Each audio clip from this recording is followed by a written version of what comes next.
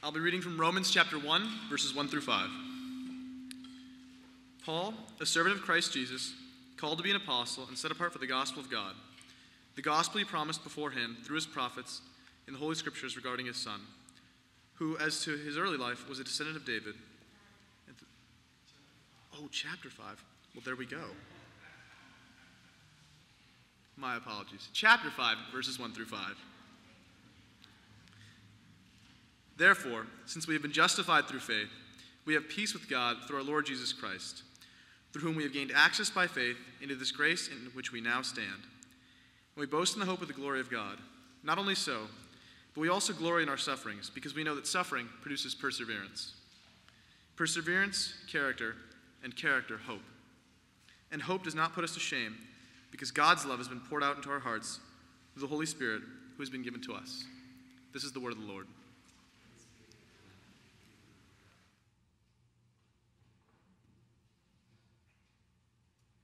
Trust him to defend the country, but read the scripture? I don't know. That's okay. Thanks, Mark.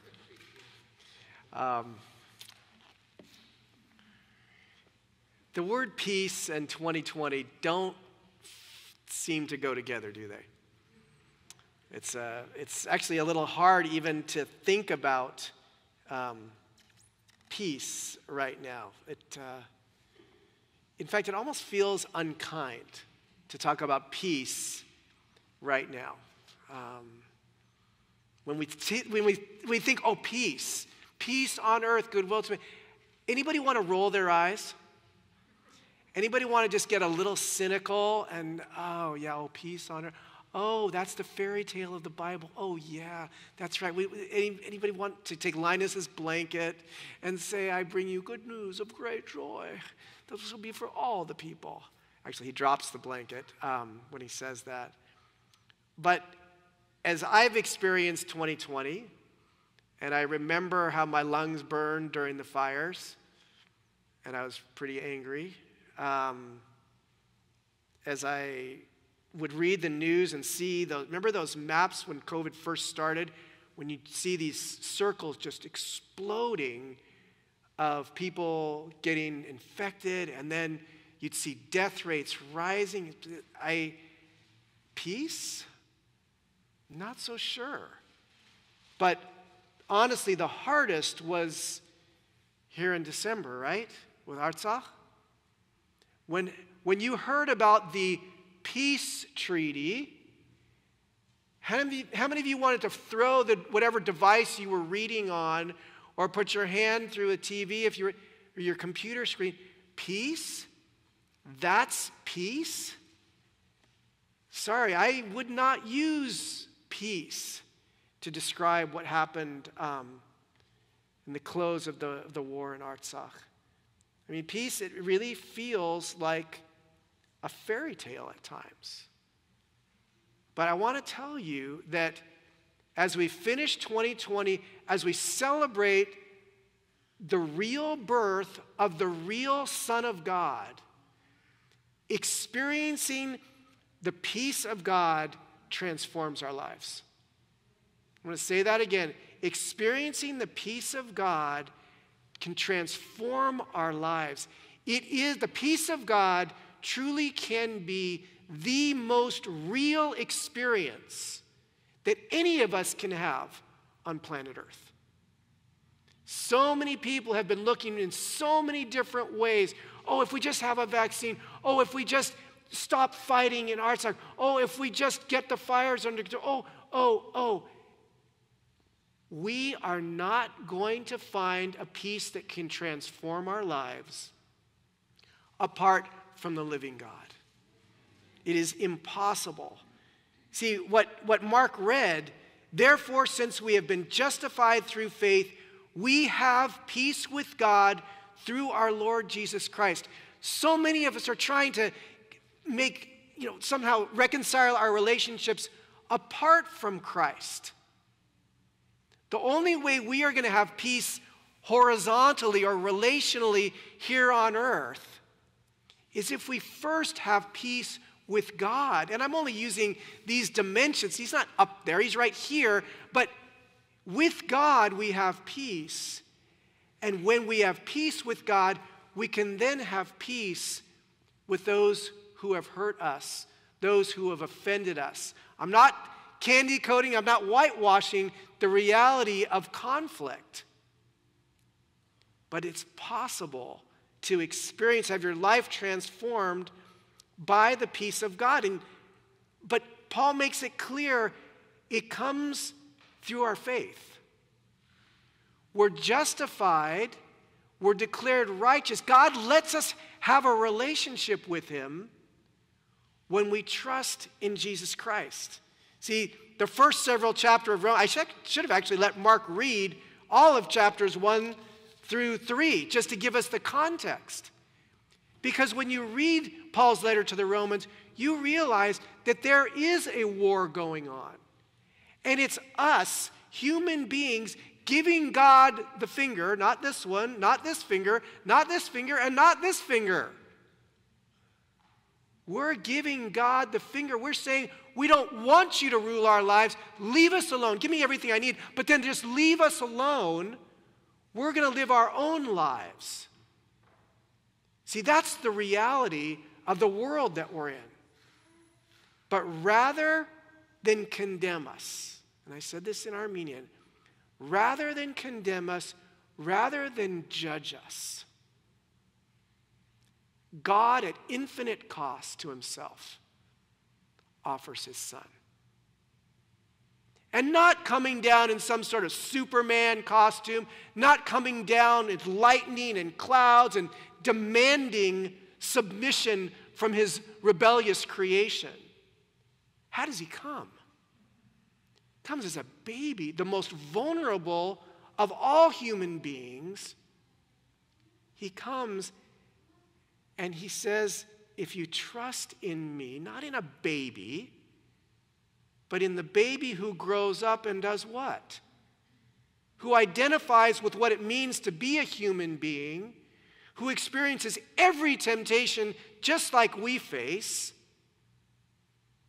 and then offers himself to pay the punishment that my sin deserves.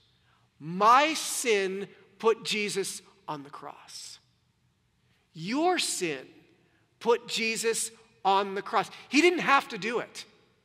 He could have just condemned us all. But rather than do that, he says, I'll take your place.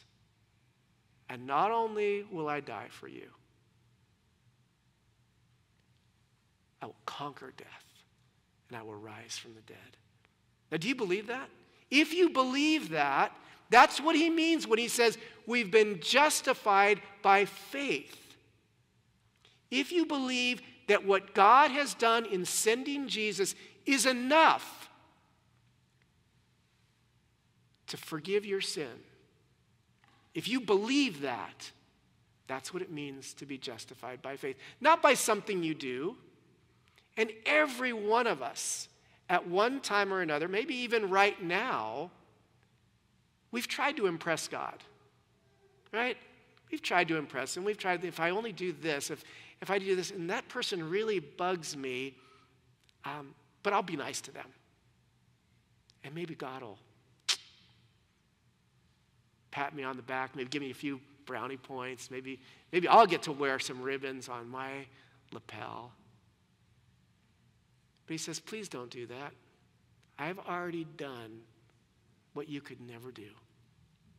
I've offered myself, and so the war with God is over.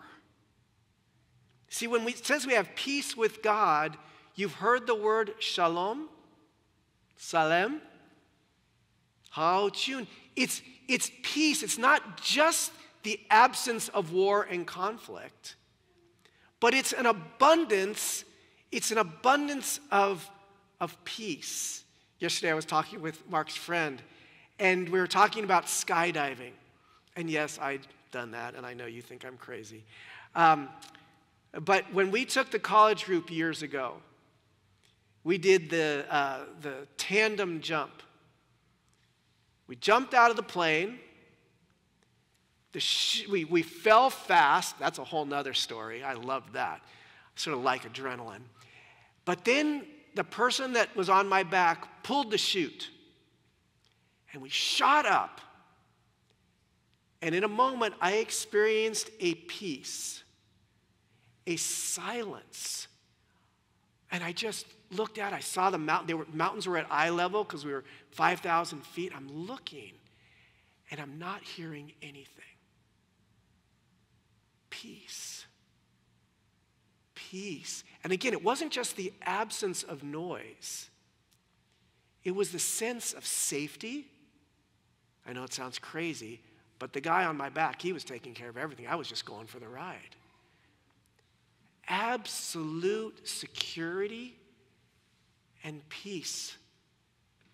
That's what he offers us. We don't have to, as I just said, we don't have to be afraid of God.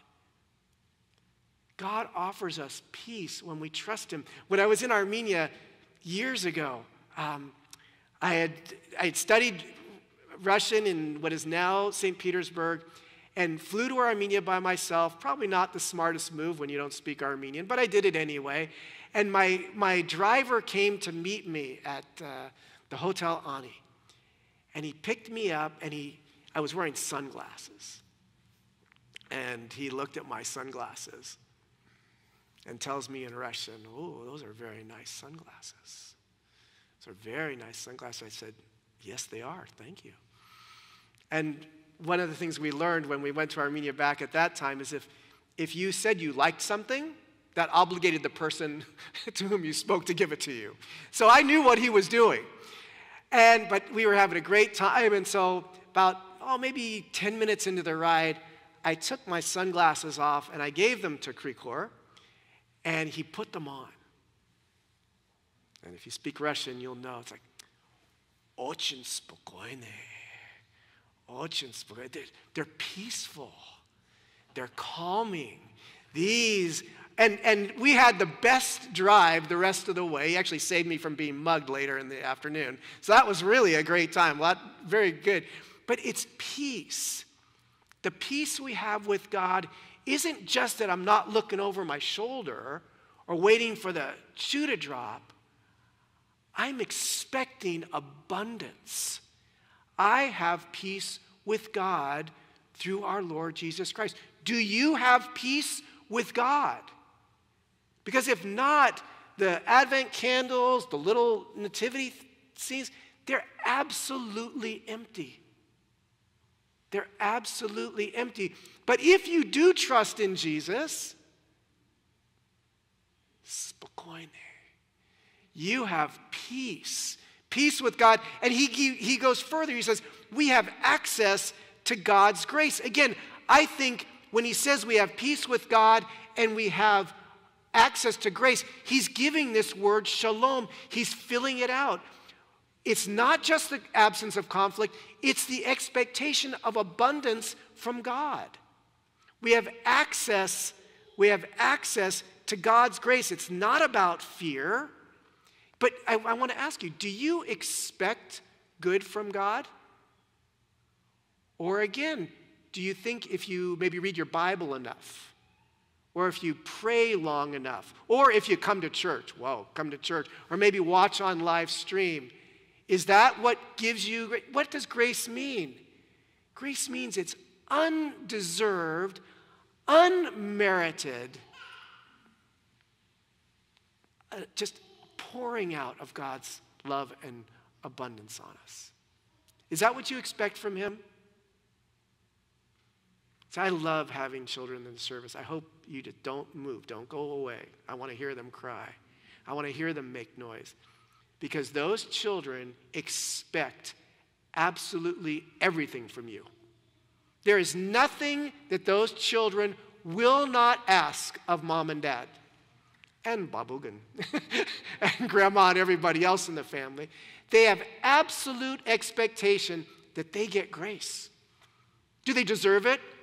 Is it because they smiled? Is it because they slept? No. It's grace. It's grace. Is that how you approach God? Or are you a little afraid of him? Ooh, I haven't been so faithful this week. Ooh, I've been angry. Did I forget to pray? Of course you did. Of course you did. We are sinners who are saved by grace. I've said this before, and to me it's the picture of having access to the grace of God. He says, we have gained access by faith into this grace in which we now stand. I picture the Pacific Ocean.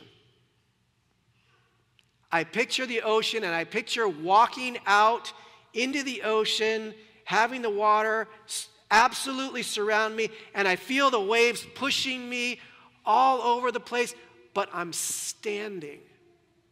And unlike the ocean, I'm absolutely safe. Because the grace in which we stand is actually protecting me. It's actually watching out for me, not just me, for us. This grace in which we stand is God's gift of abundance. Do you expect that from him?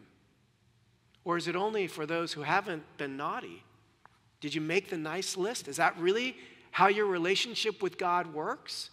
Because that's not Christianity, and I want to make that really clear.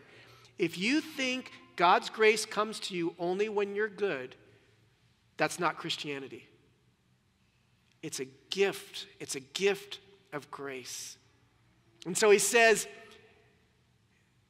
and we boast in the hope of the glory of God. We boast, or we rejoice in the hope of the glory of God. You know, when you rejoice and you boast at the same time, it's like, yes, Stanford won yesterday. They did.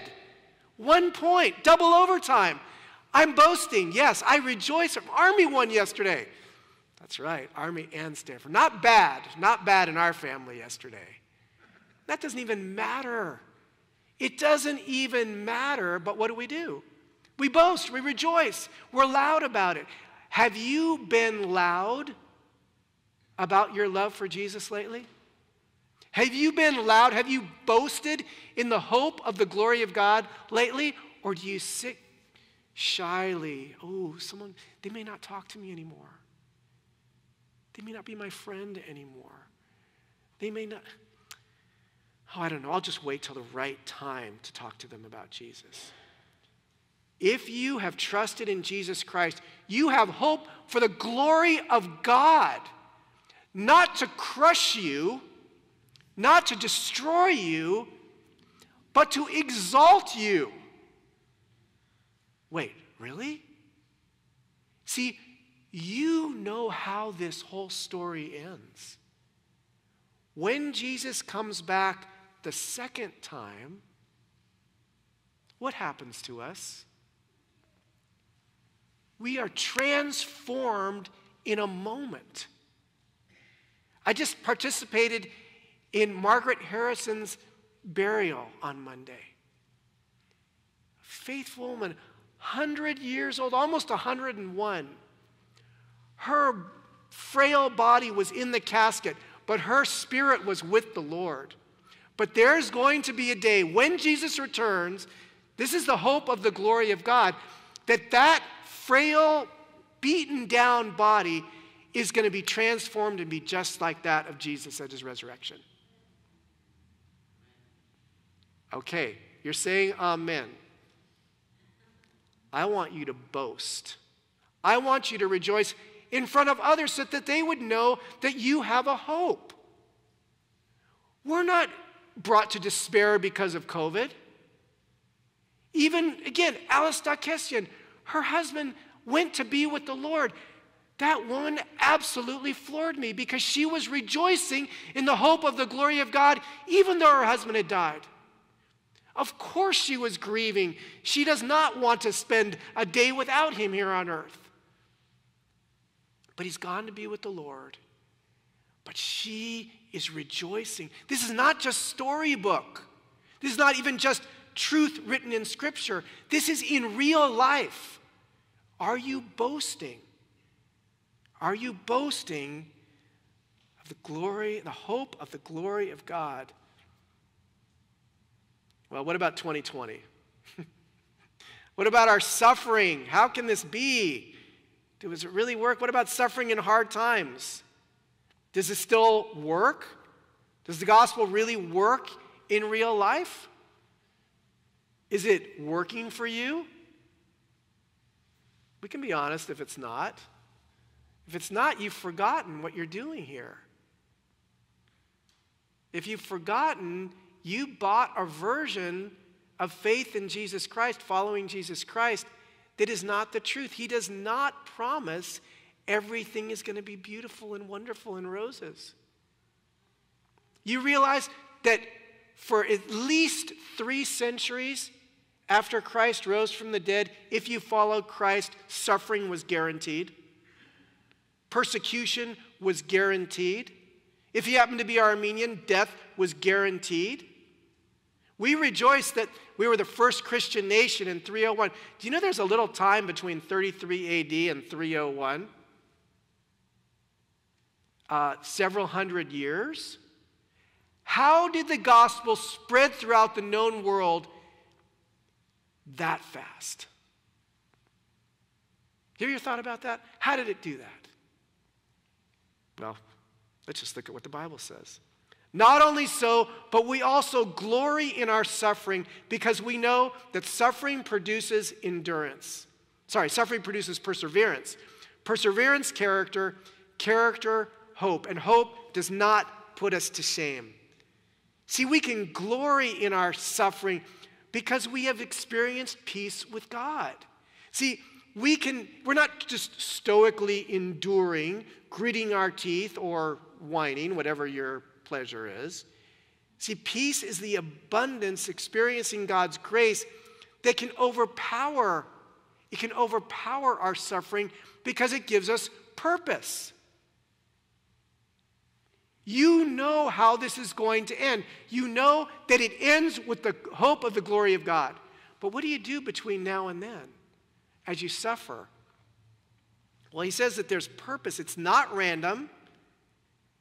It is not nonsense. Now, we think our suffering is nonsense, don't we? We think if God would just, let's go, Lord, come on, we've had enough. We've had enough. That's like me when I'm running. If I'm doing the marathon, right around mile 20, that thing called the wall, I would really like it if I could just redefine a marathon and say, okay, it stops now. Wouldn't you love to do that when in the midst of the trials and the difficulties that you're facing to say, okay, enough.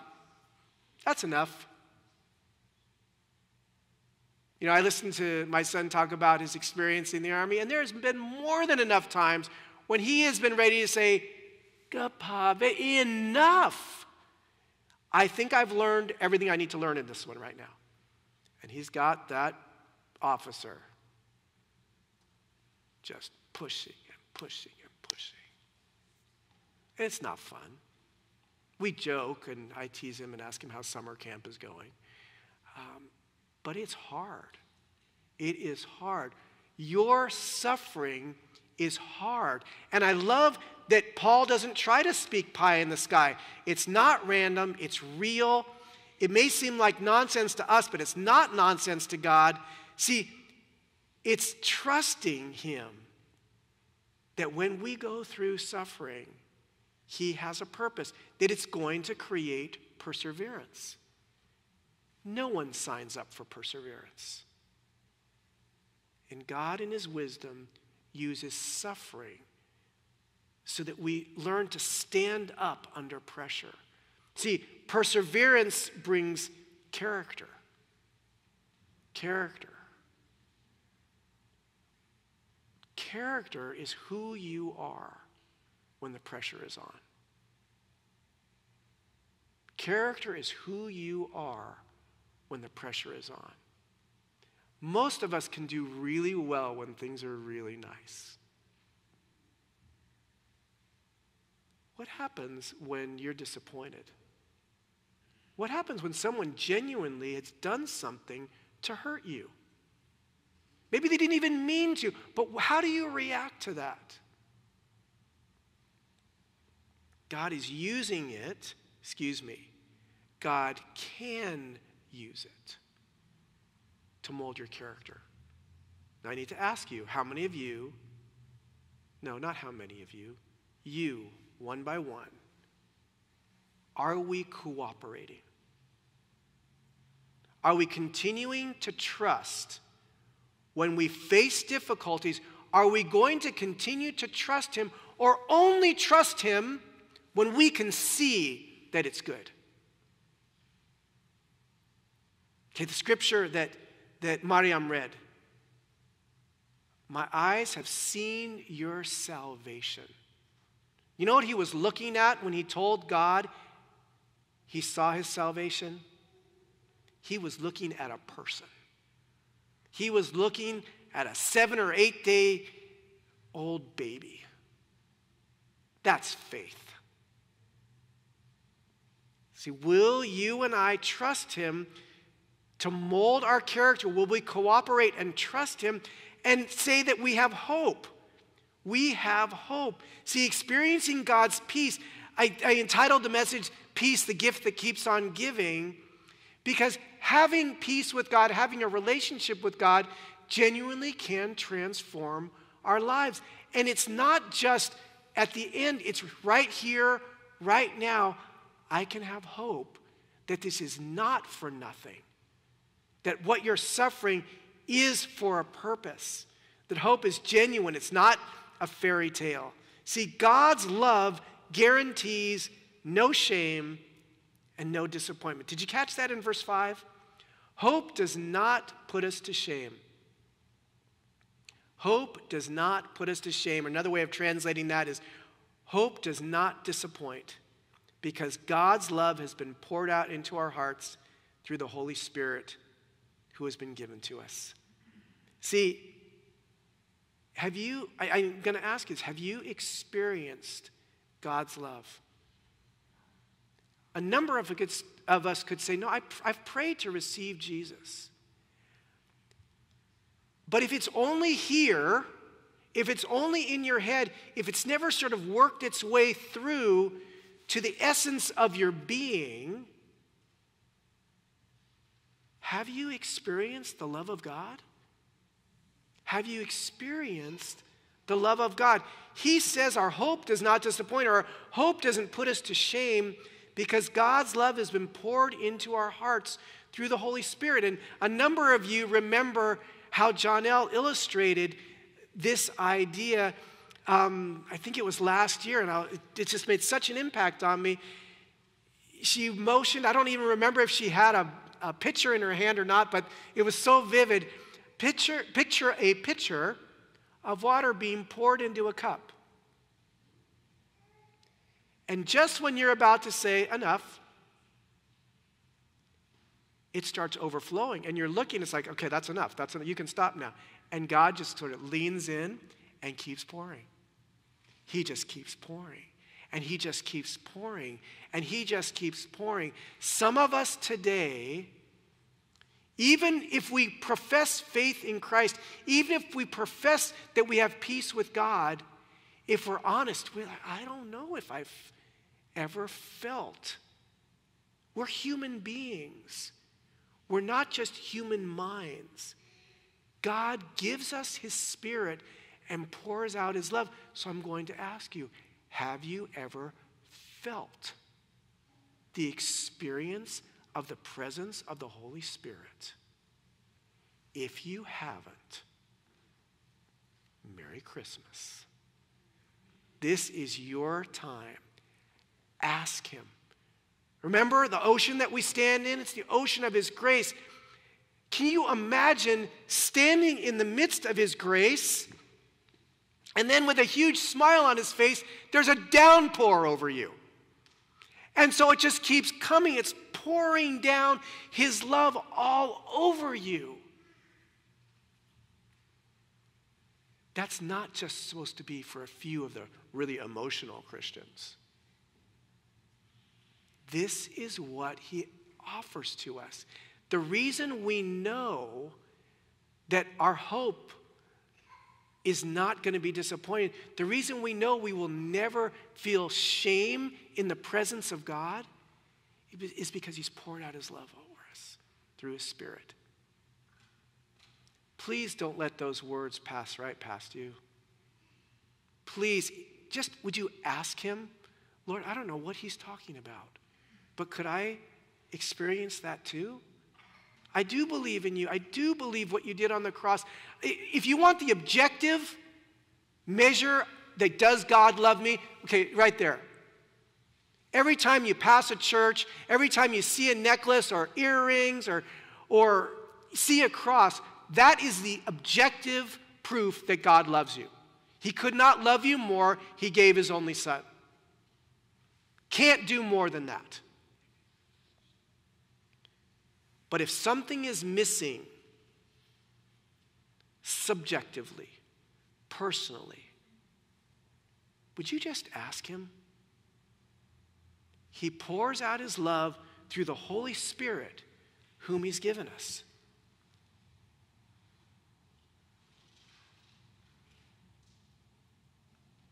Romans 8 ends like this, and I'd like to end our sermon today. And if we could have the team come forward as I read Romans chapter 8. And I strongly urge you, if you are given to read Scripture, which I sure hope you are, if you're given to memorize Scripture, which I sure hope you are, this would be a passage to spend some time with. Verse 38 of Romans chapter 8, for I am convinced, say that with me, I am convinced that neither death nor life, neither angels nor demons, neither the present nor the future, nor any powers, neither height nor depth nor anything else in all creation will be able to separate us from the love of God that is in Christ Jesus our Lord.